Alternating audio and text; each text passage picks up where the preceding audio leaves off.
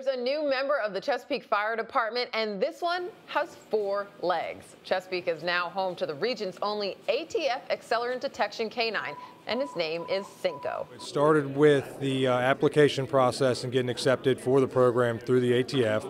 We got that, and then it was 6 weeks continuous, Monday through Sunday, in Front Royal, Virginia.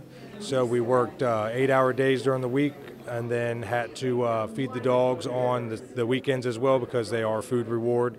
So in order for them to eat, they have to work.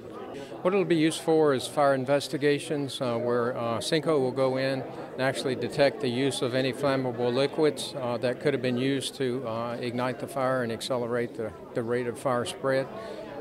Now, see ATF on his collar. How are they involved in this? Well, this is actually a federal asset. We partnership with them. We serve as the host department for the ATF K-9 dog. Yes, he definitely gets to be a dog. He has a dog sister at home, and they play well together. He is part of the program is that the dogs are a family pet.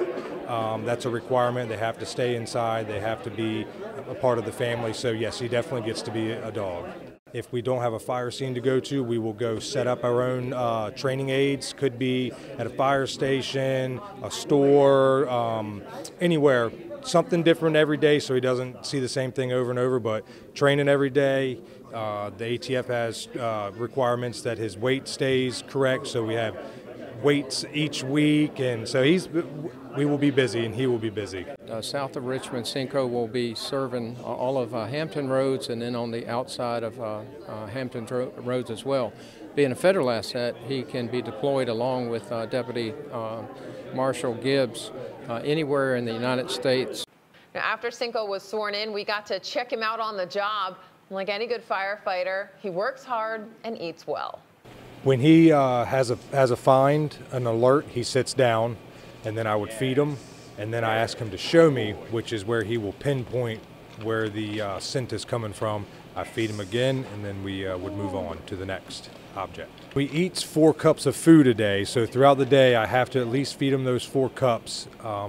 So we're working minimum twice a day, setting up 7-8 hits to count for 16 to 18 feedings.